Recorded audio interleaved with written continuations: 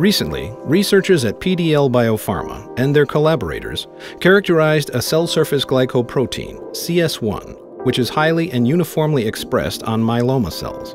CS1 expression is observed in multiple myeloma from all patient populations, including those with high-risk molecular profiles and patients with and without cytogenetic abnormalities.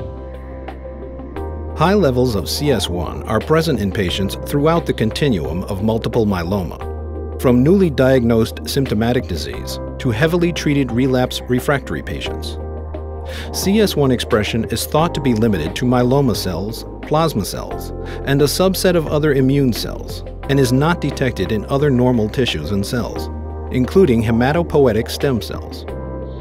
Due to the high expression of CS1 on myeloma cells and limited expression on normal cells, CS1 is thought to be an excellent target for an anti-myeloma antibody therapy. PDL BioPharma is developing HuLuc 63, a humanized IgG1 monoclonal antibody, which targets CS1 for the treatment of multiple myeloma.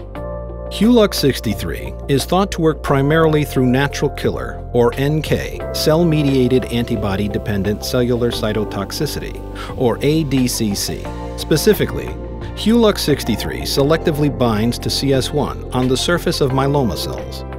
The bound HuLuc 63 then recruits NK cells and activates them by engaging the Fc receptor on the surface of the NK cells.